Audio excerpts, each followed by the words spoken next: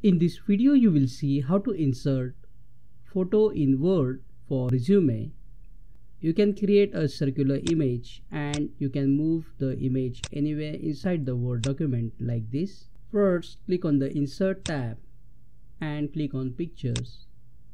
Locate the picture on your computer and select the photo or a picture. After inserting the photo, click on the photo, go to the crop option, select crop and select the region of the photo you wish to crop. Then click outside the photo to crop the photo. To make it circular, click on the image. Again go back to crop option. Under the crop to shape, select basic shape oval. Now we need to add border to this photo. To do that, click on the format picture.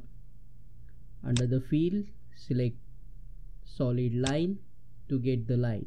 If you want to change the color of the line, you can change the color like this. And if you want to make it thick, then just under the width type for example 3. For now we will select black line.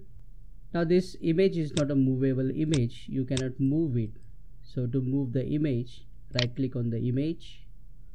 Under the wrap text, select in front of text, and now you can move the image or a photo anywhere inside the Word document for resume.